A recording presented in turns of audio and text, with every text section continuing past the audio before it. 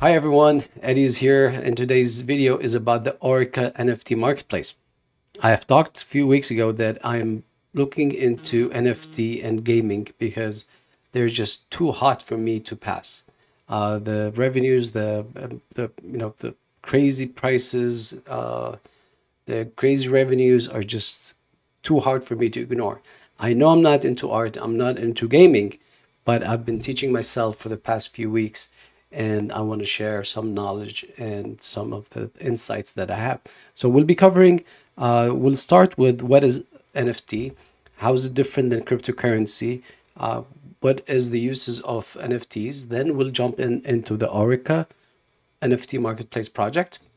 We're going to talk about the economics, the founders, the pre-sale that they have. This is an excellent opportunity to jump on this because it's up to you to decide. Once we connect the dots together, then you decide whether it's a good investment from your side or not. So let's begin with the NFTs.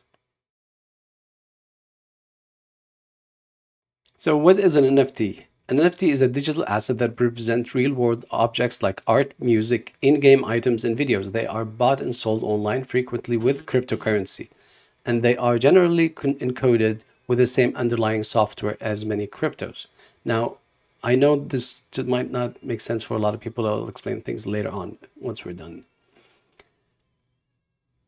So NFTs are also generally one of a kind, or at least one of a very limited run, and have unique identifying codes. Essentially, NFTs create digital scarcity, says Ari Yu, chair of the Washington Technology Industry Association and managing director of Yellow Umbrella Ventures. This stands in stark contrast to most digital creations, which are almost always infinite in supply. Hypothetically, cutting off the supply should raise the value of a given asset, assuming it's in demand. So if you have an art, basically it's a non-fungible token. Now, the non-fungible token that you created, you can sell it, and you give the keys for this art to whoever the buyer is, so he could sell it in the future. It's just a transformation of real art into digital art. That's basically what they're saying.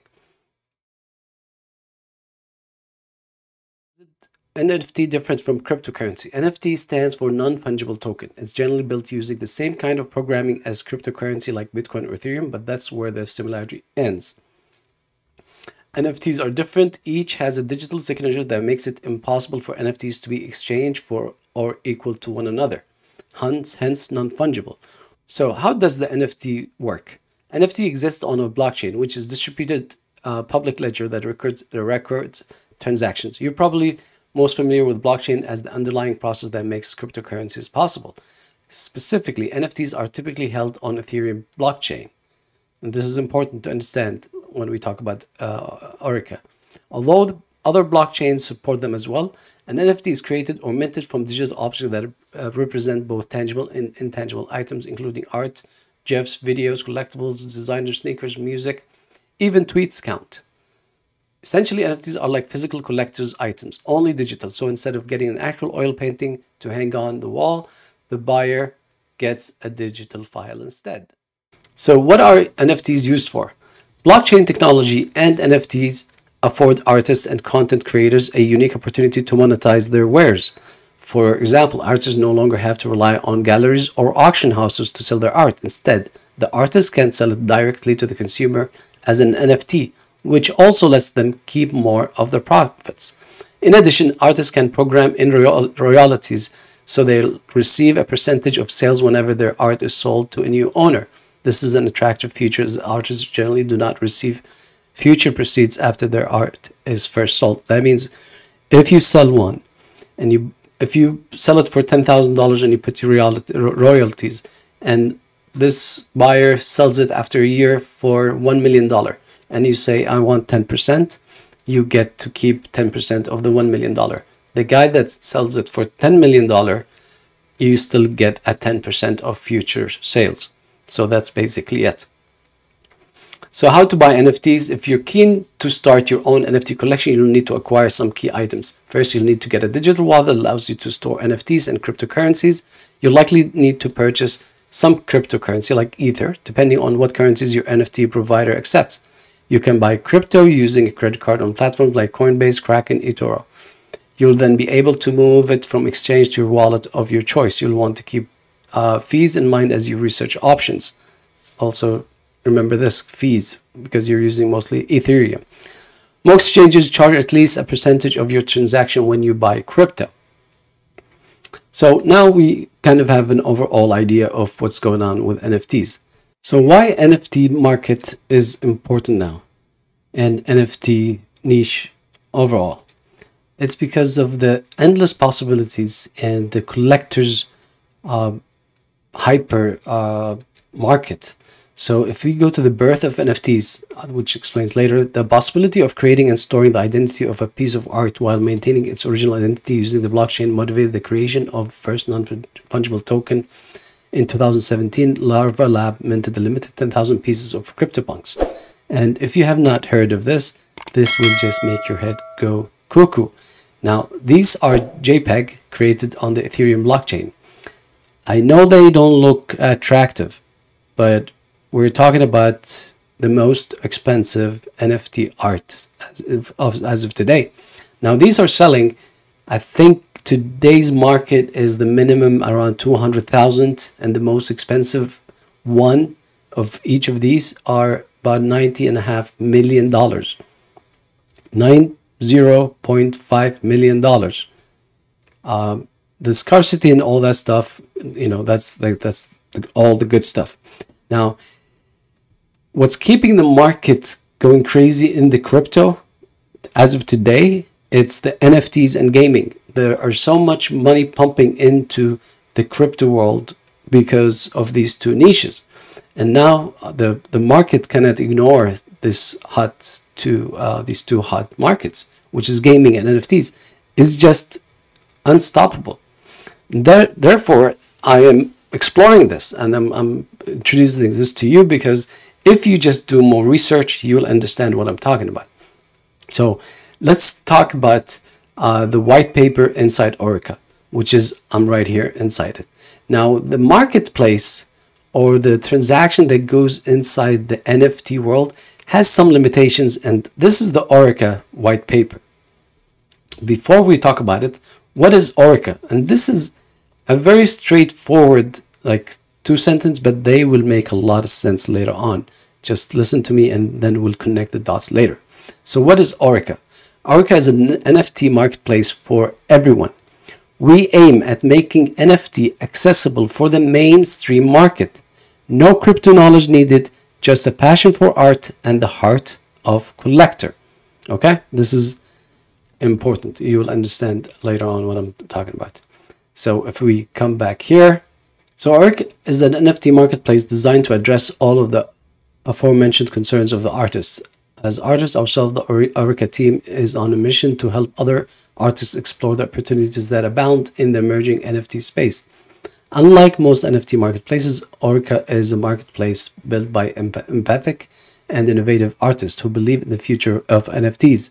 For other artists looking to explore the opportunities NFT present for artists. To do this, ORICA has the lowest minting fees in the space, a zero-fee minting option, and uses a proof of art verification standard to protect collectors from fraud. Also, ORICA is the NFT market that offers an initial offering for NFTs, INOs. This will allow creators in the space access to funding for capital-intensive NFT projects. Other great features ORICA are free promotions for artist competitions, redeemable NFTs, multi-blockchains, and trades using a network bridge, and growing a list of new features. Finally, ORICA has a native token ORICA with a limited supply of 100 million and a deflationary plan through buybacks and token burns. Now, simple English. It's a marketplace. ORICA is a marketplace. And most likely, if they go on the roadmap and things work out for them, you're going to see it as like Christie's house. It's just...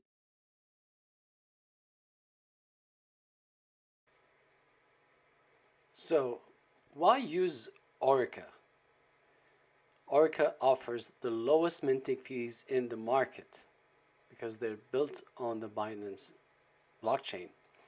ORICA is the NFT platform that allows you to pay the minting fee, that is NFT creation fee, after selling your NFT. So no need for prior investment from the seller's perspective.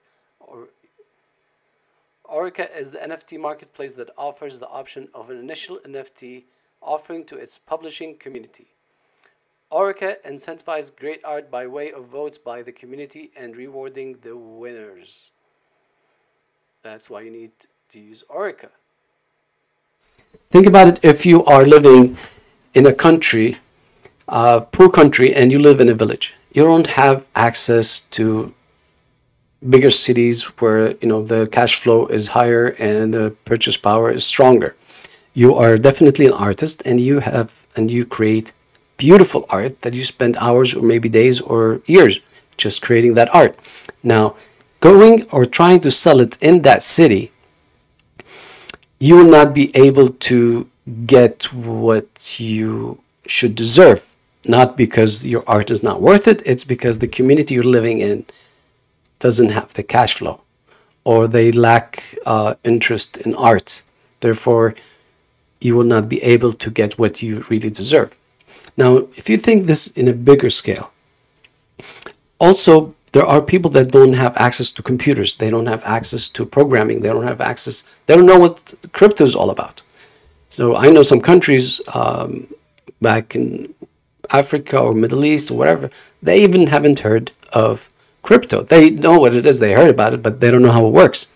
So what ORICA is trying to do is connect, the collectors and the artist. And the artists, they don't have the cash. The artists, they don't have the technology. They don't have the know-how. They don't know any of this stuff. They will cover it. Even if you don't have the cash to create your art, in a digital or build it on a blockchain, they will cover that for you. Because once you sell and you don't have that money to create it, once you sell, they will take their cut and they will give you back the money. So these are some of the limitations. The limitations are huge. Now, also the skills of computer skills, social media skills, it's all up to ORICA to help you out to get the exposure. So, for example, they will try to bring the collectors and the artist into this marketplace and becomes like an auction house. The problems with art and sales, how we got into NFTs, and these are ORICAs. Before NFTs and virtual representation of arts, all art forms had their markets existing within close-knit communities of creators, collectors, fans, and enthusiasts. To make that type of sale worthy of their work, exhibitions, auctions, record deals, promotions, and movie are very complex and expensive sale process was required. This is why a piece of the same painting in a local store will not sell at the same price in an international art exhibition or auction with the right collectors. A perfect case will be Van Gogh paintings being auctioned for millions of dollars long after the original painter died poor. The challenges of the artist. This barrier to entry is mostly because various art genres operate somewhat like cults. To get a chance as an artist, you had to network with a certain cliques of exhibitors, promoters, record labels, auction houses, publishing houses, film studios, dominated the market you operated within. The implication of this bottleneck market operation meant that artists had to be more than great artists to get a good show for their work, which came at no small cost, paid to these sales intermediaries. So this is one limitation. The challenge of the collectors. The rigors of tracking down stories of various collections, hunting down a celebrity of autographs, hoping to find the right antique in their next trip to a local antique store is difficult and expensive. Sometimes, to be efficient, the collectors rely on a paid network in the search, networks that come at no small cost as well. So the musicians are not left. So they're basically saying, we're going to bring the collectors and we're going to help the artist to overcome any limitations. So if you don't have the blockchain technology, if you don't have the money, you don't have anything, you can't afford these houses, we will bring you in, we'll cover your back, and we're going to bring all these collectors to look at this amazing work of art from people that do not have the exposure either in terms of social media or in online or even offline. So this will help them to connect the buyers and the sellers, which is excellent. So the purpose of ORICA, one, is wipe out any obstacles and limitations that artists might face to enter the NFT world. Second, give the collectors the peace of mind and introduce exclusive art that cannot be found somewhere else at an affordable prices. And we're going to give one example that we have seen, which is CryptoPunk. Let's look at it. And a good example of, how social media, like, CryptoPunks on Twitter, he worked hard on them to promote them. And if you are willing to pay 90 million and a half on one of these, I don't know which one, I think it was this one, and the rest are selling for 7 million, 5 million, 1 million, then you kind of understand it's the exposure is a big player in this game. The token description, token name is ORICA, ticker symbol is ORI. The token supply plan is 100 millions of ORI.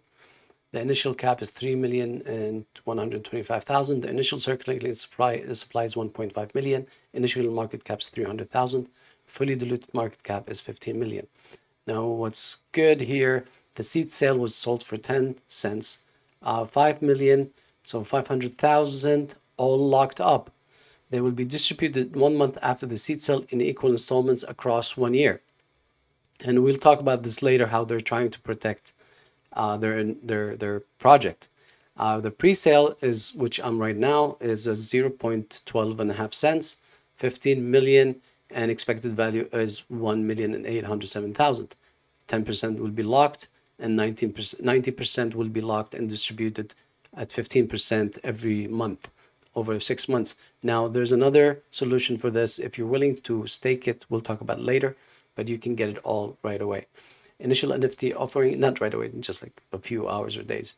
Initial NFT offering will be at 15 cents, 5,750,000. So this is basically it. There's nothing complicated right here. But what we need to talk about next is the founders. So I like the team. They all have their own LinkedIn, the legal counsels, blockchain operations, business development, lead software engineer, IT project manager, content creator, digital art specialist, operations managers, Mali, and product owner. Now, you can check them all on LinkedIn. I checked on Sani Matuvu. He is Persian origins, and he lives, I think, in Germany. And if I'm not mistaken, he was raised in Belgium, and he likes to work in Africa in charity projects. Now, I kind of like this idea because the access to Africa and access to third world countries where there are some great artists that they do not have the exposure to, the right collectors that will compensate them and give them the right value for their art. This is an excellent advantage. And the diversity of this team and the advisors is quite impressive. So I like it. Everything is well set here. So next we'll talk about the roadmap. So this is Q2. Now Q3, pre-sale advisor partnerships, listing on BankingSwap, the token generation event, initial NFT offerings, INOs on ORICA, release of beta version, commencement of artist competition, listing of redeemable NFTs, art competition, launch of NFT virtual gallery. This is all happening right now. So the acceleration of Q4, the release of mainnet version marketplace, exclusive platform launch, commencement of exclusive INOs, listing of multi-blockchain NFTs, NFT ticketing integration, mobile app release. So in ORICA, they're trying to solve many limitations, which we already covered. But what we're going to look here afterwards in the pre-sale, that these guys are incredibly worried about this project. They want it to be successful, and their worries about whales, and their worries about pump and dump is huge, which gives you an indicator of how solid they are in believing in this project, which is very interesting, and it just caught my attention. And if we go to the homepage, so if you come to YouTube, you can check out here that their channel is ORICA. It only has 832 subscribers. Now these are one of the founders, and this is part of the team, and they're talking, and they're trying to promote the project. Now what's interesting also to bear in mind, that if you follow them on Twitter, maybe on Telegram and Discord they have a big following, but on Twitter and YouTube they're still growing. Now why do I like this? Because they could have bought some bots and increased this number by 10x or 20x, but they're not looking into hyping this project. They want to go slow, they want to go safe, and they want to be secured. And I'll just prove it to you in 1 second why they're doing this. If you go to their pre-sale, and guys, this is important, right? I'll explain to you exactly what's happening here. So the first seed sale is locked up, all locked up at 10 cents. 5 million were locked up. Now what they're doing here, the second pre-sale at 12.5 cents, what they're doing here, they want to secure, and I understand their perspective, and I'll explain it to you in a second. So they're saying we'll pay you 10%. So if you get 1,000 ORIs, we'll give you 10%, right? And the rest of the 90% will be given to you over the period of 6 months. So each month you'll get 15% to your wallet. And why is this important? It's because of the pump and dump and all that craziness that comes with it. Now, to solve this, I just read today on the Telegram channel that, okay, fine. Now there's a lot of questions of why are we getting this? People that invested and they did not read this, they're like, oh, so why we're not getting all our tokens? They solved it immediately. It was less than, I think, a few hours. They said, fine, we'll give it to you if you're willing to stake it for 6 months. We'll give you 100% right now if you're willing to stake it on the PancakeSwap locked for 6 months, and you get excellent rewards. So you have to understand, if you want to start this business and you want to launch this project and you want to focus on getting the artists, getting the collectors, building the blockchain, following the roadmap, the last thing you need to do is worrying about what the whales is going to do with your project, because they have billions of dollars they can just pump and dump and you'll be nothing. And they're trying to protect it. It's very simple. I don't want you to guys think about this as why they're doing this. No, they want to focus on their project, and they don't want to waste their energy on when is a whale coming, when is the scammers are coming. They just want to focus on building this, because if you are starting a niche with this new NFT marketplace, it's a new niche. Anybody can look at this and they say, oh, it's a good idea, let's do this. Now, to be smart is to be ahead of the game. It's all about the marketing. It's all about lobbying. You're getting the real good artists, getting the nice good collectors that they appreciate this kind of art. This is what you should waste your energy on. Now, if they're gonna waste their time on how to stop these whales and the pump and dump, it's not gonna happen. They're gonna just be wasting their energy. So they're saying, hey, you want your 100%, we'll give you the 100% if you're willing to lock it for 6 months. This way we don't have to worry about what's going on with our cryptos or our investors. It's locked, we don't have to worry. It is good, and this brings a lot of confidence into this project. If they were scammers or they're willing to pull the rug, they want to pull the rug from the first week. Why wait 6 months till things go offline? I'll just pull the rug, like Twin Moon. It was launched 1 week ago and they pulled the rug in 5 days. So guys, this is a good sign that I like. So it's how to protect your project and it will protect your investment after all. And this will highly impact on the price of the ORI, because once you stake it, they're willing to give, I think, about 50% of whatever ORIs you have. You'll be given, I think, around 50%. Don't quote me on this. I've read everything. I've lost where this information. I've read the Discord, I've read the Telegram, and all I can tell you is this is a good project. This is obviously not a financial or investment advice. Things can flip overnight.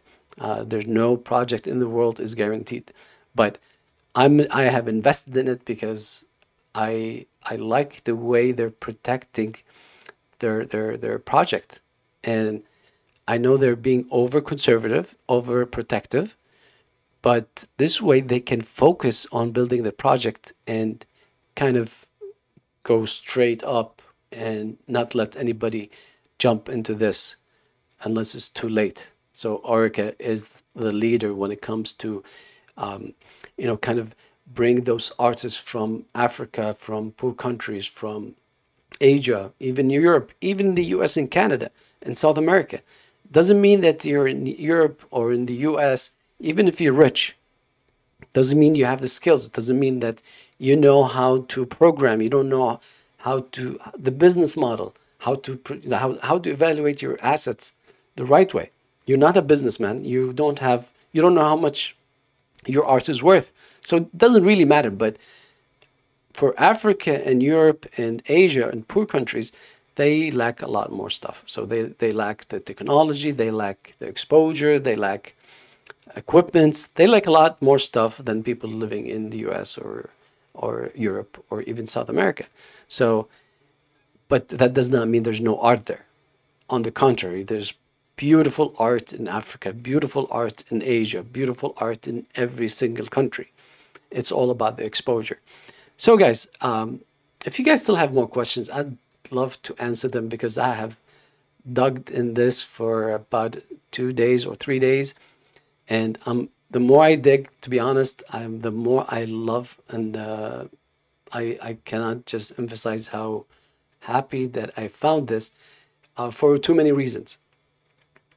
The number one reason is I wanted to jump into the NFT and gaming. These are two niches that you should focus on. You should do more research on. So when I did that, I landed on this, and I don't think there is a more premature at a pre-sale project other than this one. There's another project which is called Peribus. It's on the Cardano platform that will be launched. It's totally different. It has nothing to do with this, but it's about staking your art, which is still another interesting kind of project that I will be investing in. But this one, they can become big, because if you stake your tokens for a long time, and the whole tokenomics where, for example, artists from Africa, they don't have a crypto, they can't have access to wallet, they can be paid by fiat. So that's one of the benefits in ORICA. They have touched on small elements that people from these countries, that they don't have the technology, they don't have the wallets, they don't have cryptos, they don't have any of that stuff, they have solved it. So if you want to be paid in fiat, at whatever currency, you will get paid in fiat. So that's just only one side of it, and this project is still fairly young. So if you guys want to jump on it, I'm jumping on it because I love it, and I hope you guys see how powerful NFT in general. And I'll leave the link for the white paper. Maybe you can take a look at it. Maybe I jumped more than once on some more interesting limitations that I believe I forgot to mention, but I'm more than happy to answer any comments you guys have. I'll also leave the link for the Discord and Telegram, which I highly recommend you do that with any project you want to invest in, because once you go in there, you kind of get that feeling. Is it a positive environment? Is it, is it a welcoming environment? Is it a friendly environment? Are these, are the stakeholders are there? The founders are there. How do they talk? How do they respect you? It's really important. These are just kind of little sensors that makes you comfortable or uncomfortable with any project, not just this project. So guys, I hope that I covered this in a proper way. I have recorded this multiple times, so I cannot remember what did I recover or what did I not cover. But if you guys still have any questions, please comment, and I'll be more than happy to answer. And again, if you guys like this content, I will be covering more NFTs, more gaming, more cryptos, and I don't cover the BS ones. I just covered things that I believe in and I will invest in. And that's why I'm just sharing, because I love them. Again, this is not an affiliate project. I wasn't paid for this. I have nothing to do with this project. I just talked once on the, on the Telegram, I believe, or the Discord. I had some questions and they just answered my questions, and that's about it. Anyways, guys, we'll review this project maybe in 3 months, 6 months, 1 year. We'll see how it will be, but I believe that it can achieve a lot, not just for the artist, not just for the community, but for all these, artists that lack some limitations, that ORICA will help them to get the exposure. Guys, this is amazing. I just love it. Anyways, hope you guys enjoyed it. Please don't forget to subscribe if you like the content, and turn on the notifications bells just for any new stuff coming from my side. Love you guys, and we'll see you on the next video.